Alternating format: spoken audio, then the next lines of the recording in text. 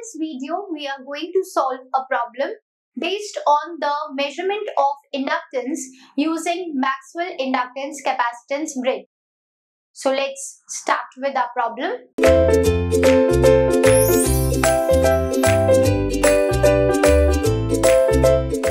So our problem is, we are given an inductance of 0.2 Henry and 20 ohm resistance, which is measured by comparison with a fixed inductance of 0.1 Henry and 40 ohm resistance.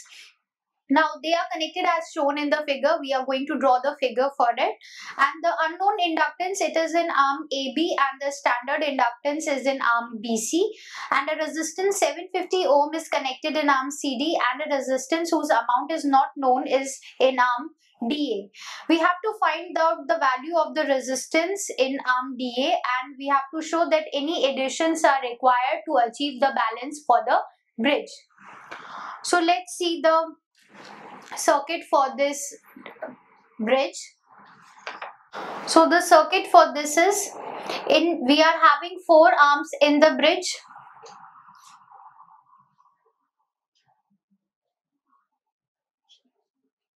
Arm AB is having a resistance R1 and L1 which are connected in series. Then we are having a detector to obtain the balance condition. In arm BC, we are again having a resistance and a inductor. Then we are having the arm DA. In arm DA, we are having a resistance whose value we want to find out. And in arm CD, we are again having a resistance. This is the AC voltage source which is providing the power supply to the bridge network. R1, L1, R2, L2. This is R3, L3. This is R2 and this is R4. Okay. Now, in the question we are given that the inductance of 0.22 Henry and 20 ohm is measured by comparison with a fixed inductance of 0.1 Henry and 40 ohms. So we are given the value of R1, L1 and R2, L2. Okay. We are given the value of the standard inductance which is connected in the arm BC, and a resistance 750 ohm is connected in arm CD. Okay. So this value is also given. We have to find out R2. Now the general balance equation for an alternating current bridge is Z1, Z4 is equals to Z2, Z3. That is the product of the impedances in the opposite pairs of arms. They are equal. This is Z1, this is Z3, Z2 and this is Z4. So Z1 is the series combination of R1 and L1. So it will be R1 plus J omega L1. Z2 is the R2 resistance. Z3 is the series combination of R3 and L3. So it is R3 plus J omega L3. And Z4 is R4.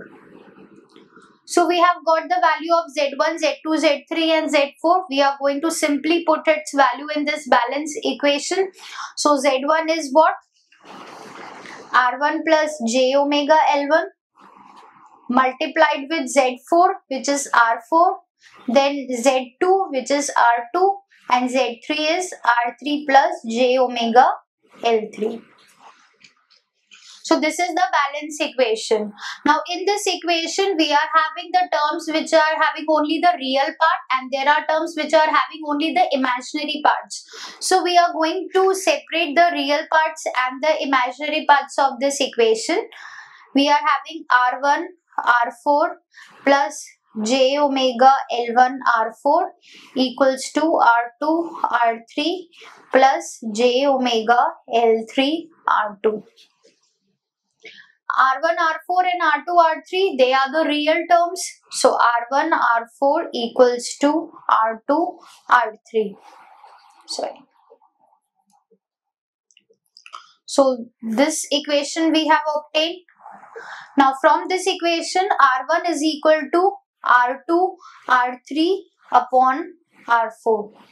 Or we can say that the R1 upon R2 is equal to R3 upon R4. Okay. Now from this imaginary parts, we are having j omega L1 R4 equals to j omega L3 R2. J omega terms, they are cancelled. So we are left with L1 equals to, or we can say L1 upon L3 is equal to R2 upon R4.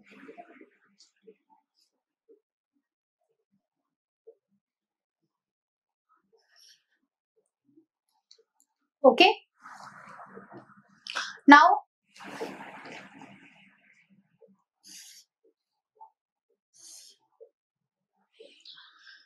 we have the value of the resistances. So we are going to put their values in this equation.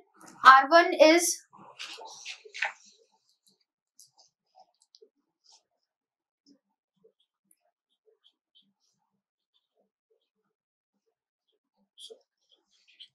from this inductance equation, we have got the value of R2 as L1 L3 into R4. So this is L1 divided by L3 multiplied with R4. Now R2 is equals to, because we want to find out the value of the inductance which is connected in the arm DA. So arm DA is what? Our resistance R2. Okay. Arm DA is our resistance R2. So R2 value will be R4. R4 is given to us in the question as 750 ohms. And L1 is given to us as 0.22 henries. And the L3 is given as 0.1 henry. So we are going to put here 0.1 henry. So this will be R2 equals to 1650 ohms. Okay. Now here we have obtained the ratio that L1 upon L3 is equals to R2 upon R4. L1 upon L3 is equals to R2 upon R4.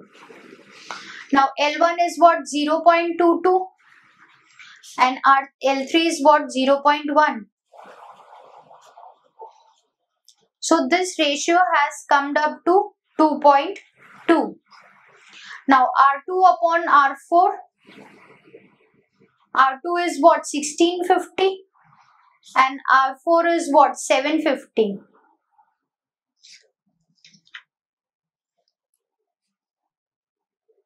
Okay, so this ratio is also equal to 2.2.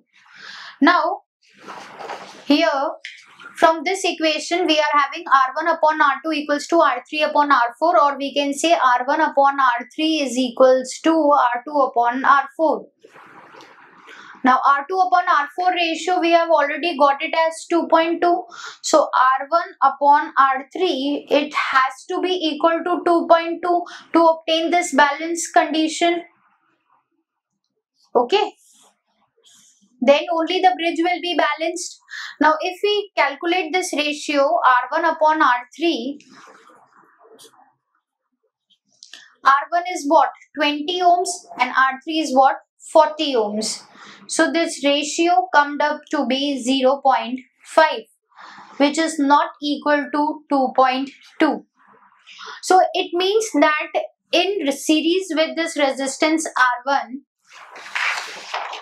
here in the circuit, in series with this resistance R1, we have to connect a resistance small r1 which is compensating for this value. Okay, so it's this difference value. This difference is what? 2.2 minus this, because here we are going to connect it in series with it. So R1 plus a small r1 upon R3 has to be equal to 2.2. Okay. Now value of R1 is 20 plus small r1 upon R3 is 40, which is equal to 2.2.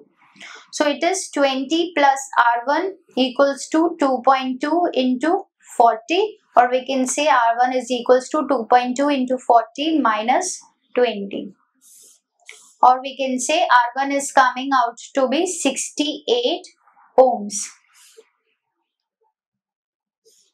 So a resistance of value 68 ohms have to be connected in series with this resistance, so that it is going to achieve the balance for the two ratios R1 upon R3 is equals to R2 upon R4 and is equal to L1 upon L3.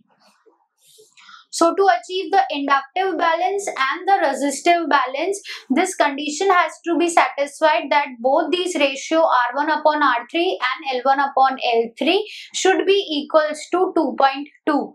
Because it was not coming out to be equal, so we have added a resistance small R1 in series with this resistance so that this ratio is maintained. So if we modify the circuit, our new circuit will be, so the bridge will now be modified and the new bridge circuit will be